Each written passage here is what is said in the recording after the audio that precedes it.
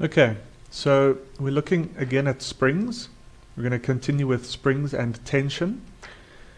So in the previous video we saw how we had this scenario with a spring and a brick. Either the spring is being compressed or the spring is being stretched. Okay? Now consider a scenario. Let me see if I can get my tablet going here. Consider a scenario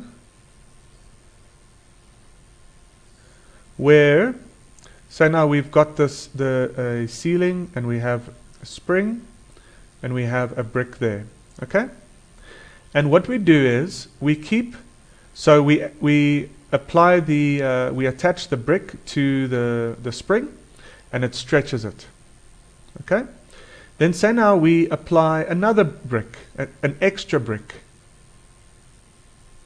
So now we've, say, 2 bricks. So it's twice the weight now.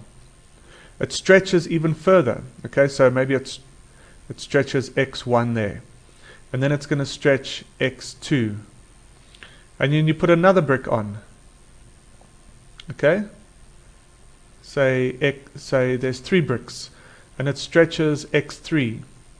Okay? If when you remove any of these bricks, please pay attention.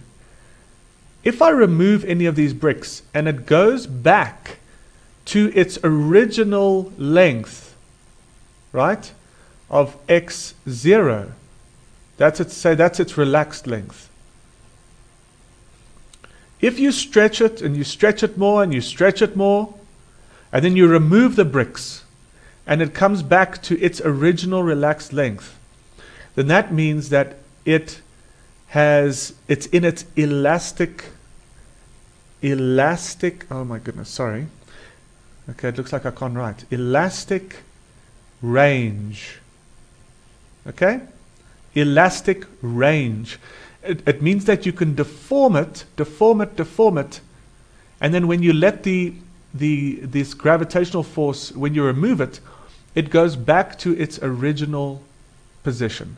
So that means that the spring was within its elastic range. Okay? There was no permanent deformation.